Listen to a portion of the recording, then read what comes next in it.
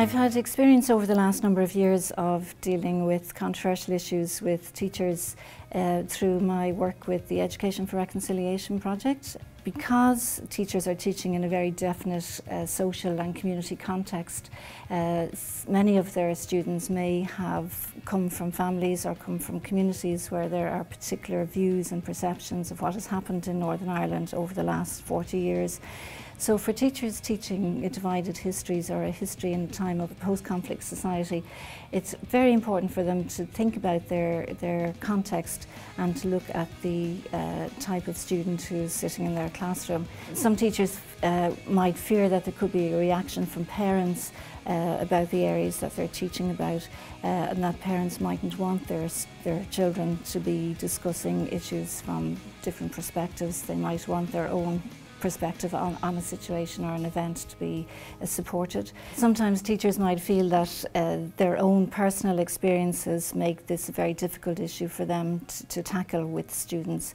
So for very many reasons, teachers I think recognise that there is a need for support in teaching about issues that could be controversial or events that could be controversial, or trying to broaden students' perspectives.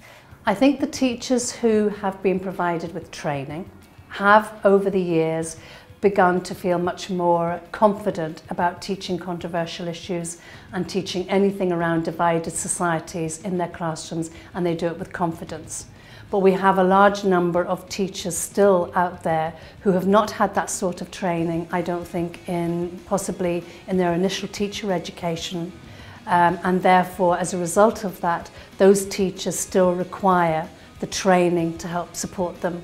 With regards to contentious issues, the Teaching Divided History Resources is a fantastic way into dealing with problems within the community.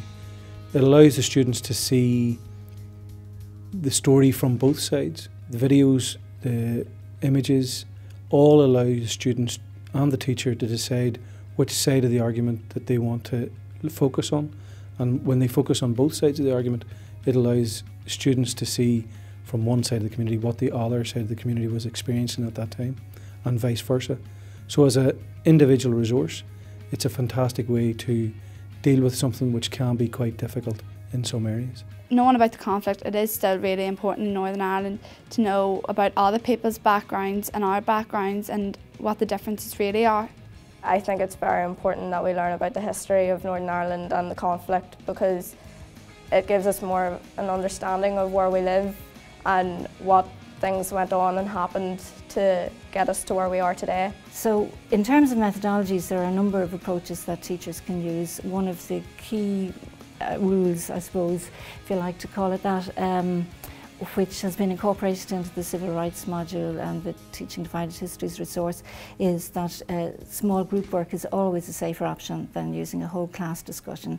Within a whole class discussion, it's very easy for one student or a number of students to feel intimidated by strongly expressed views by other students. It's much more difficult for a teacher to control that kind of a situation, to keep all students safe. So the resource has a large amount of group discussion, group tasks built into it, which means that students are actually working and creating their own learning about it. So they have an opportunity to then make up their own minds and about the events that they're learning about. I think the digital media activities contribute greatly to that, because first of all they're an exciting activity for young people to do, so they very quickly become engaged with them.